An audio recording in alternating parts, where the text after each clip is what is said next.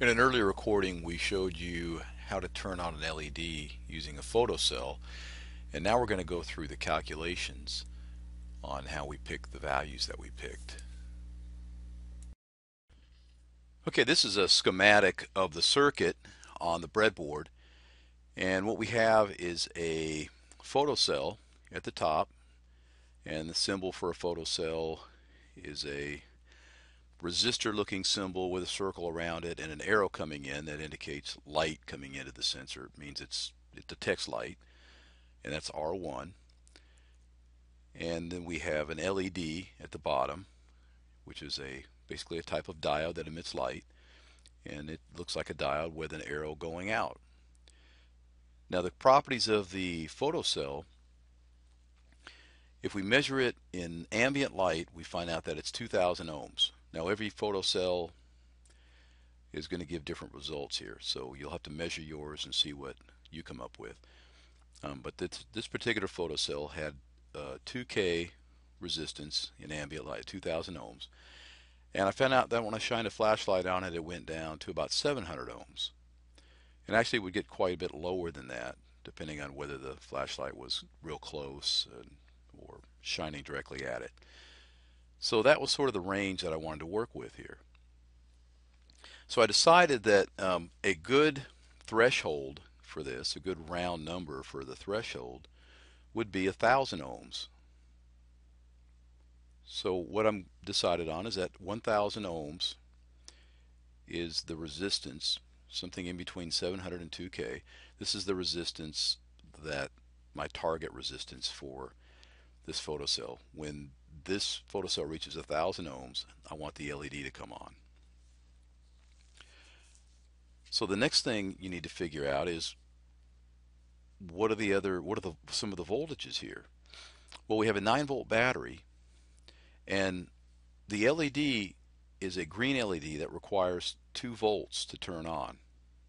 So we know that this voltage has to be 2 volts across the LED and R2, since these two are in parallel. Now, using Kirchhoff's voltage law, that means that the voltage across the photocell has to be 9 volts minus 2 volts, or 7 volts. So this voltage, we have 7 volts. So that lets us solve for R2. The only thing left to solve for. To find the value of R2, we can just use Ohm's law. We can just say, the first thing we want to go through is find the current. So we're going to find this current I, and I is equal to 7 volts over 1,000 ohms. And that's going to give us 7 milliamps, which is 0.007 amps. Now once we found this current, then we can just take this and use it to find what the voltage is across R2, because VR2 is simply going to be equal to R2 times 0.007 amps. But if we're solving for R2, R2 is going to be equal to VR2 over 0.007 amps, which equals 2 volts, because that's our voltage that we need to get the LED to turn on, divided by 0.007, and that equals 2 volts divided by 0.007 equals 285 ohms.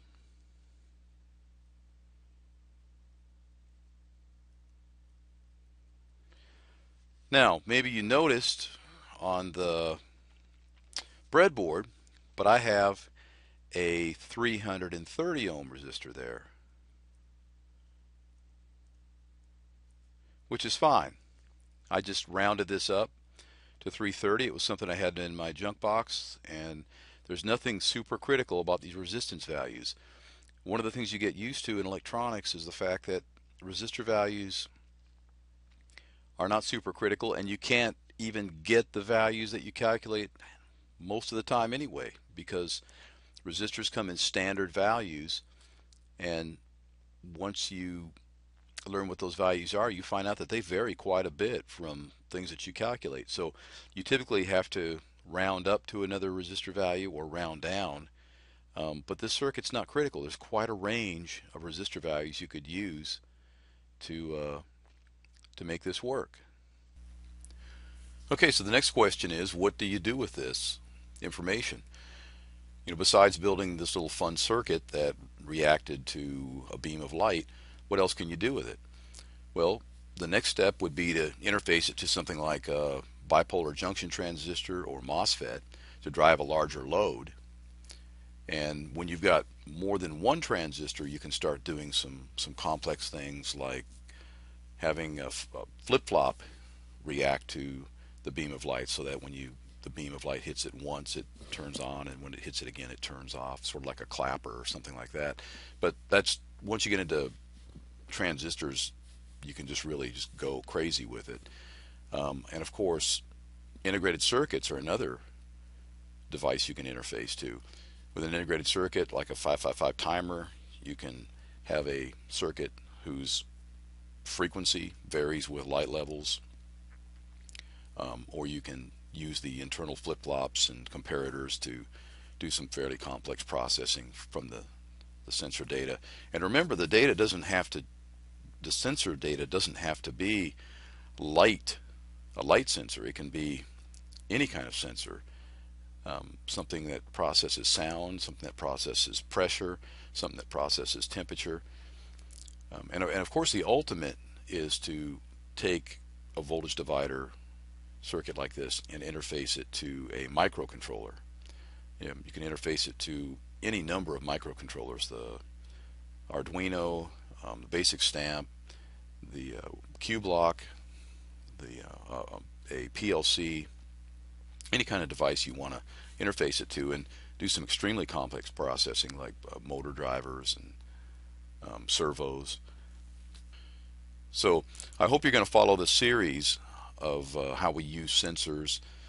And of course, the beginning is to know how to use simple voltage dividers to get the data in the format that you want it.